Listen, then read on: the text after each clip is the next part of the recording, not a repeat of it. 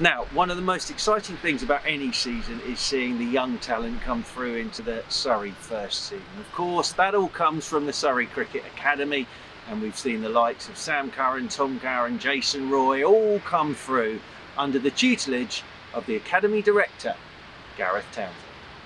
We're really proud of what we've done since the first lockdown. We started a lot of online support for our Academy and Pathway players. Fortunately, as that finished, we went into our return to training programme where we trained at Guildford Cricket Club in Dulwich for our Academy players, and then we had our return to match play at about late July, and we had a pretty comprehensive match play programme of red ball and white ball cricket.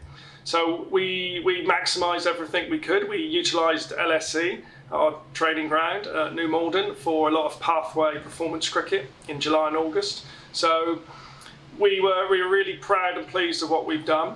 Our winter programme has been difficult because we haven't been able to train indoors. The only players that have been able to train indoors have been our academy under the elite player guidelines. So we've worked really well with those. About 16 players have been training regularly since January.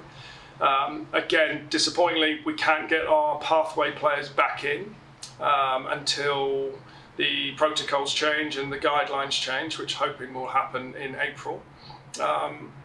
We will, over Easter, we have a lot of courses set up for our performance and our pathway players to come into for their first involvement with us for the year, and that will be important. And our academy players will continue to train indoors, and gradually we're going to graduate out into some outdoor training over the next few weeks.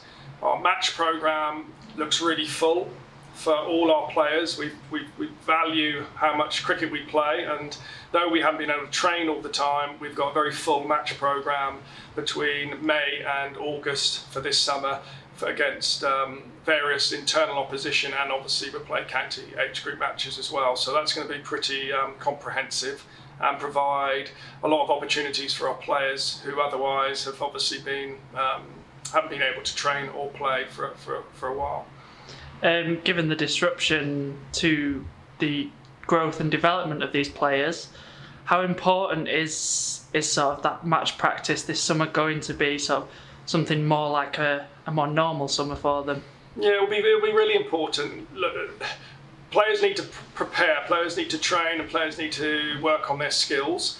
And we will try and accommodate that, as I said earlier, in the Easter period, and get as much cricket into them as possible. But the match programme is what it's all about. It's performing in games under those conditions, and we will provide a lot of opportunities for our players to gain experiences and develop their game through the match programme throughout the summer. And you know, we're really looking forward to spending time with both our boys and girls in the pathway to do that. You stood by a list of academy graduates from previous years, and obviously that's what it's all about, getting players into the first team. We've seen over the last week or so players training and playing internal matches with the first team players. So sort of how good is that experience for academy lads, and what do you think they get out of that? Oh, it's invaluable. Making that transition from academy player into the professional squad, it needs to be as seamless as possible. We've obviously got Bats further involved now with the second 11, and he's been brilliant in facilitating that with Vikram and Alex Stewart to ensure that we can get some players up. As you mentioned, we had, I think, 5 players involved in the internal game. They all participated with bat or ball. All the feedback was very positive.